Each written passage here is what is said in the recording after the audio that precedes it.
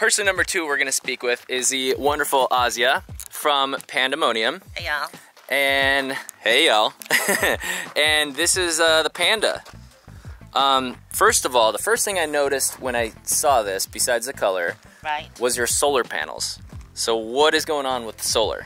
Well, I have 300 watts on the roof because people are like, why don't you just do it on the roof? I have 300 on the roof already, so there's no more space up there. And I wanted more solar because I just need it. I'm a power-hungry person.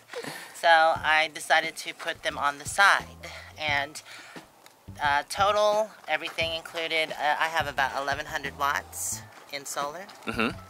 So these are the big panels, and I put them on door hinges. They're stainless steel door hinges, and I just bolted them all the way through the wall. It's kind of like a sandwich effect. There's a plate on the other side as well.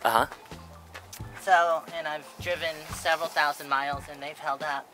What I also like about it is that it provides shade for the windows too. Yeah, it's because, well, if you've ever camped in the desert, you know if the sun hits your glass, it radiates through. Yeah. So it can cause your vehicle to get hot. So yeah, it keeps it cooler, definitely. Yeah. And I mean, also it allows me to just pivot them any way I want to. So, yeah, I like that.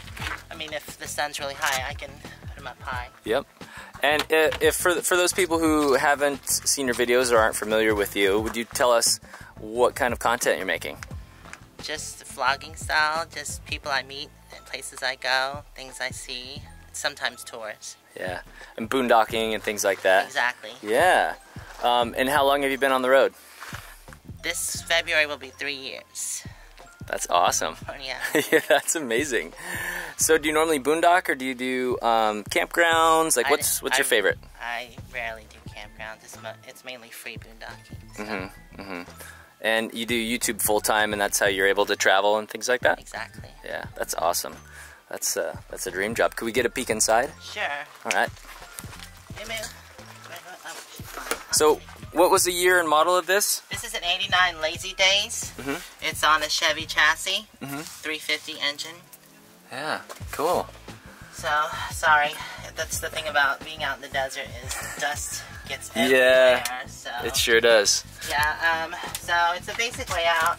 My bathroom is here with the shower and the toilet. I have my bed back here. I do also have a bed up there, but it's just a pain in the... So I don't... Yeah, I understand. Yeah. Yep, and I see a little heater here for when it gets a little cold. This is a 12-volt refrigerator. It's full-size 12-volt refrigerator. It runs just off of solar. Wow. So, any goodies inside? There we go, organic veggies. Right, and then it freezer. does have a freezer, yeah. Nice, very cool. So, what got you into RVing and off-the-grid living? Well, my dad was in the service, so we traveled a lot when I was younger, and then when I got older, I just kind of became static in one spot and just got bored with it. I wanted to travel more, so I bought an RV, and here I am. Now, would you ever go back to living, say, in an apartment or a house? I own a home. Oh, you do? Yeah, it's in Myrtle Beach, South Carolina, so that's another income too. So.